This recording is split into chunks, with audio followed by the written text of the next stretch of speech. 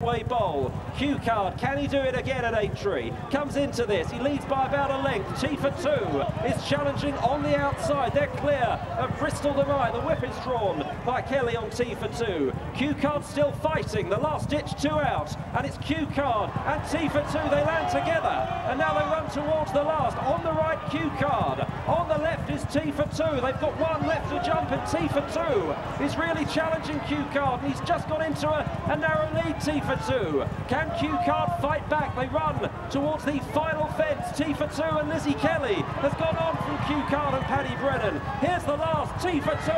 He jumps it well. He's a length in front of Q card, fighting back on the inside, but it's T for 2 that leads the way on the run to the line. Q card is rallying, but it's T for 2.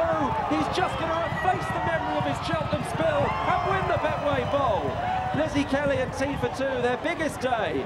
Q card in second, he fought back but he couldn't get back up. In third smat place, ASO Bristol the Knight, Silviniaco Conti. First, number 7, T for 2.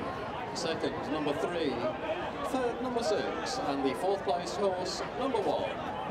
The full result to our third race of the afternoon, the Grade 1 Betway. You can see this race and many more in full on racinguk.com.